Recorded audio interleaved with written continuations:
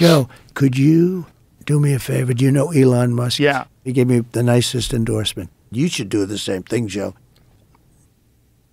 I cannot. Why? You're Hitler. Do you believe this? That's garbage. You cannot be voting for Kamala.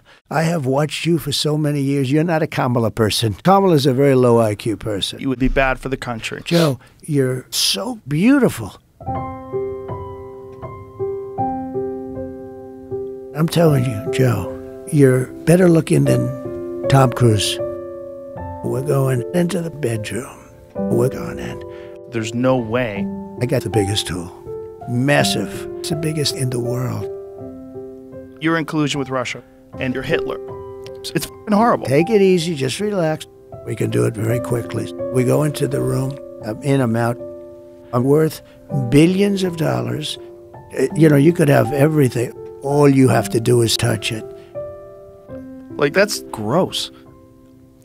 So you don't want to touch it. Nope. You gotta be kidding. It's unbelievable.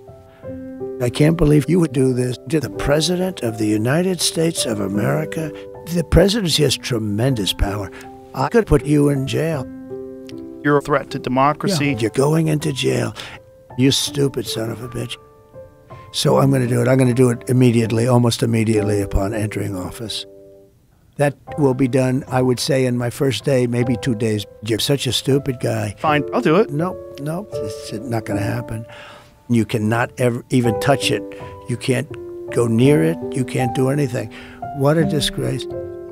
It would have been so good.